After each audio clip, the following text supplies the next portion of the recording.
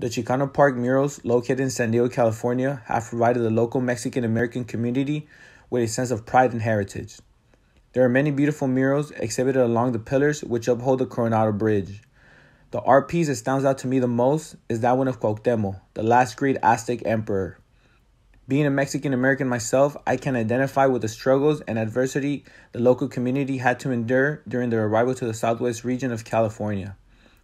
Upon examining Cuauhtémoc's mural, one can begin to point out the principles of art found within this piece. One of the elements that stands out to me the most is the contrast of all the dark and bright colors, which make the image of Cuauhtémoc appear to emerge from the surface.